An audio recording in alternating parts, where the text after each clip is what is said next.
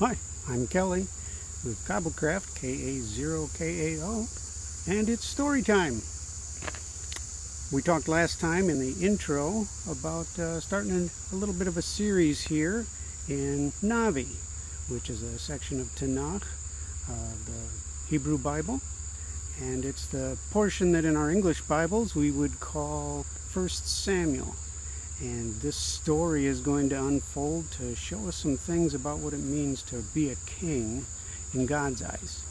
And I think as the story unfolds, you'll get a picture of how much different it is than what we see in our world today.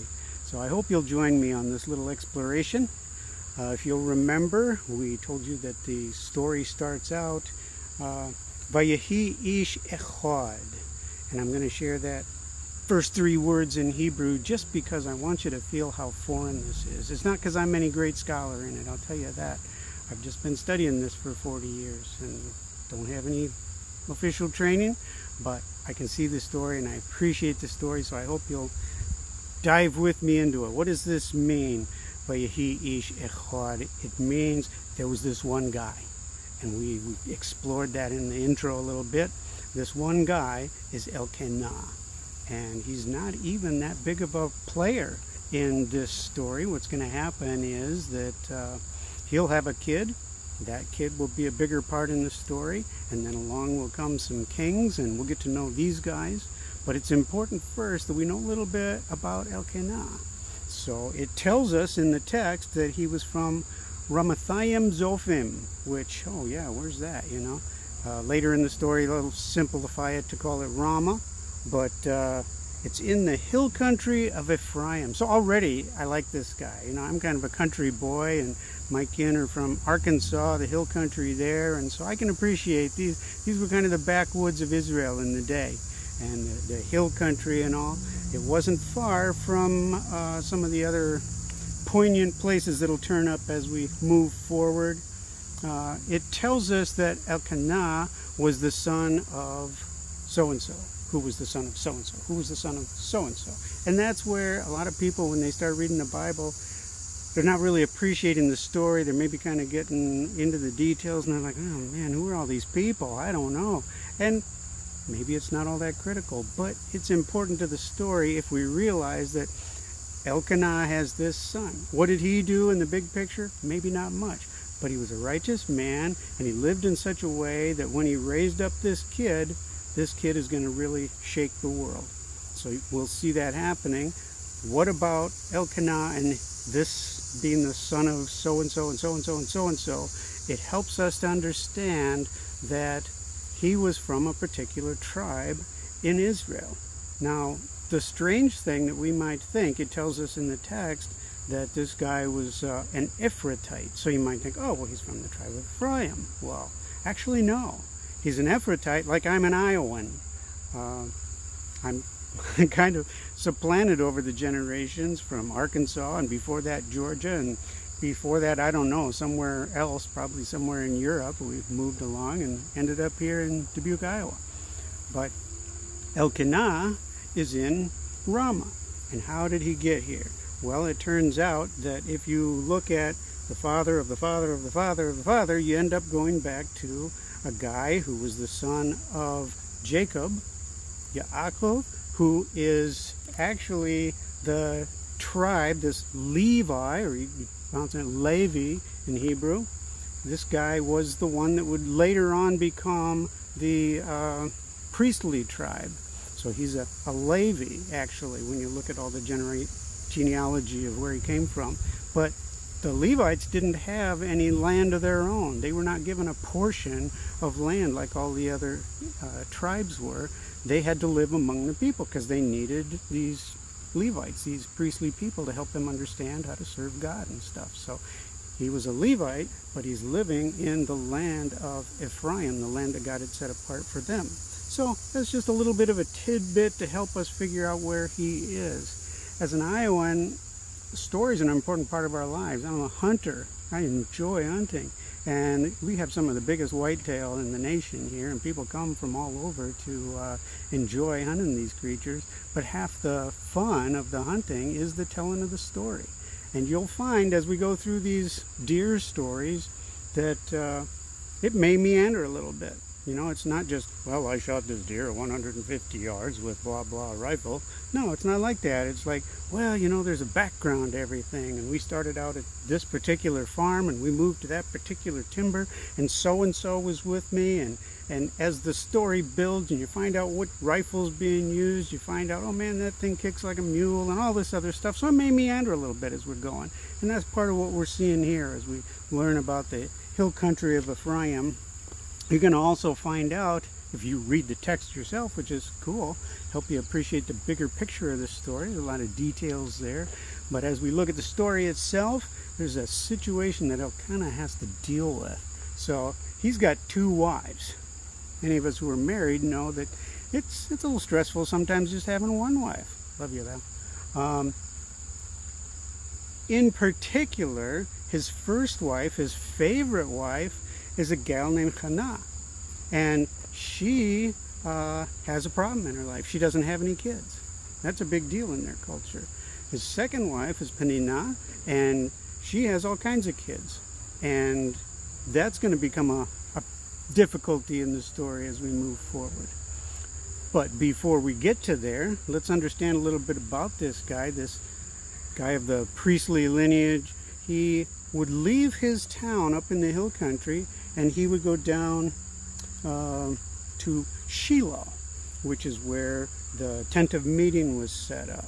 And he would do this regularly. In the text it says every year, but actually in Hebrew I don't think that's a really good translation. It's more like kind of from season to season. There were at least 3 times a year that you had to go to make appropriate feasts and stuff. And that's part of the picture we need to see about what's going on at Shiloh. So that'll unfold as we get to meet these 2 wives a little bit. But the important thing here is that we really want to see about Elqanah and how he lived his life. He was going to Shiloh, to the tent of meeting, to worship. Now it says there he was going to sacrifice, and we think, oh, you know, this is just like this strange stuff that they were doing back in those days. They'd kill an animal and they'd put it on the fire and all this stuff. But there's way bigger picture to it. And a bigger part of that to Elqanah was to worship. And how in the world does that play into slaughtering an animal and putting it on the fire, things like this?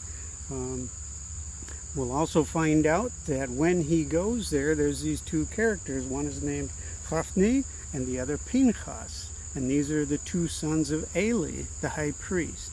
So those names are going to be kind of critical for the first few chapters as we move through here. These guys are priests, which I shouldn't even call them that. I should call them Kohanim, because that's the Hebrew term for them. And we need to keep our minds realizing that this is all foreign stuff to us. We think of a priest and we might picture a guy in black robes with a little white collar or something like this, or yeah, we have our own ideas of what things are, and we want to make sure we're picturing things through the Eastern culture that makes up the Bible. It's important for us to see that. So let's take a little dive in here and realize. So there's one of these particular stories where Elqanah takes his 2 wives, Hannah and Peninnah, and they go down to Shiloh. They're going down their hill, and here's Shiloh is the Hebrew way of saying it, and they're going to worship. So how does this happen? Yeah, he takes a sacrifice. Depending on which feast it is, there's certain sacrifices and whatnot, but he would slaughter the animal, or he would have the other priest do it. It depends on the situation. I don't know how priestly he was, or if he was just a Levite. That's not even part of the story, really. It's just this was happening. They'd have a ritual slaughter. And the important thing, and this is what people often miss when they're reading through the scripture, is that the most important part of doing these sacrifices had very little to do with shedding their blood. Had very little to do with putting the animal on the altar. What it had to do with was they would gather their family and friends. If you had a big bull you were sacrificing, good night. You can't just throw that in the freezer or put it up in salt or whatever. You would not have enough time to eat all of that thing. So you'd gather as many friends and family as you could to help you eat that. You had like 2 days to eat the thing, and you had to share it with the priests that helped you too. So, you know, there's that going on, and we'll see a little story off to the side of that too with Pinchas and Hophni.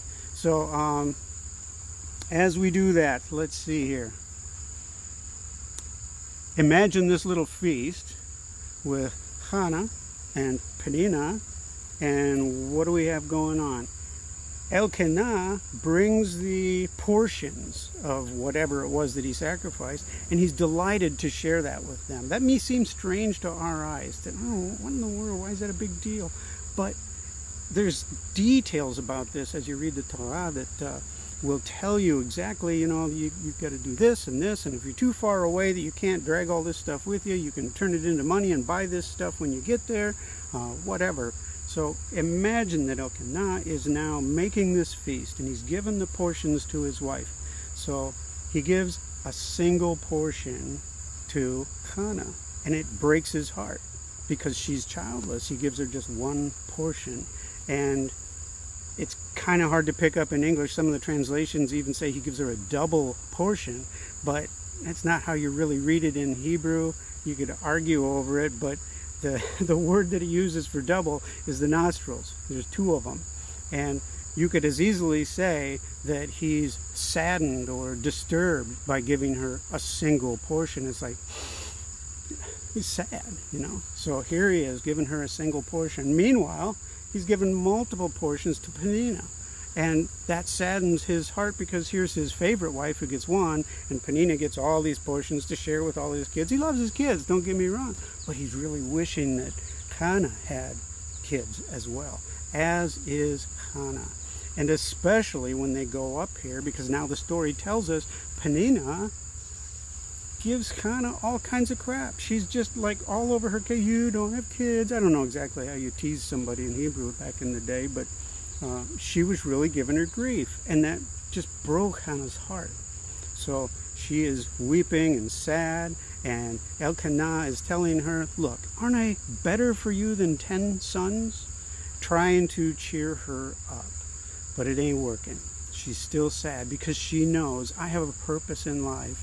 And what is that purpose? I really want to raise some kids. That's what's on my heart. I want to raise kids like all the other gals are raising kids. You know, that's what life was about back then. If you're a guy, you're going to go make a living. You're going to provide for your family. If you're a girl, you're going to raise kids. You're going to make a household.